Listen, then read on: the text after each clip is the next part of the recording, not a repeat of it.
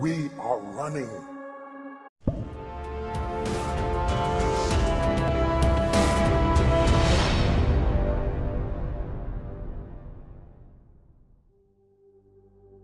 We all want to be successful in life, but you must ask yourself, are you a follower or are you a leader? What I mean by this is followers are the ones that wait for direction and are told where to go in life. Leaders, on the other hand, are in front of the line, not focused on what's being said, but focused on what's getting done.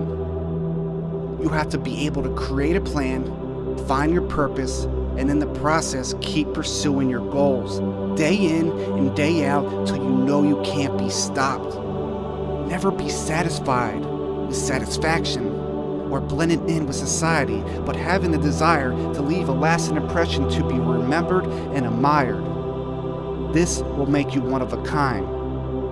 When someone says it can't be done, and the first thing that comes to your mind is how it can, you will find others using fear as a reason why they can't reach their full potential, simply because they are afraid of failing, not understanding this is a process of being successful, to be able to overcome your downfalls, which in return will elevate you past limitations you never thought you could surpass.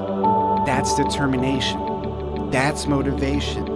That's the victory inside yourself, proving them wrong, never using fear as an excuse, just as their opinion. A leader is able to stare fear in the face and say, you are yesterday's problem. So, if you want more out of life, go out and get it. Start constantly thinking of new avenues and different ways to reach what many will say is impossible, because you are possible. A leader will find that inner strength that will push them on their good days and push them even harder on their bad ones. Who do you think will be there to tell you keep pushing? You're almost there, don't give up. When it's your vision of success, remember, no one has the same drive you have inside. You will have people in your life saying you are wasting your time. Don't complain about it, be about it. You are not just an average person who will give in to life's hardships, settling for less, when you have the perseverance to accomplish so much more. You are in control of your life, so there is no need to break. Once you can figure out this formula, the path will become easier, but the key word is easier. Because if anything is easy in your life, it simply means you're not trying hard enough. When you think you're working hard, work harder. Keep moving forward and become stronger in the process, and become a leader, but a leader that doesn't create more followers, but more leaders.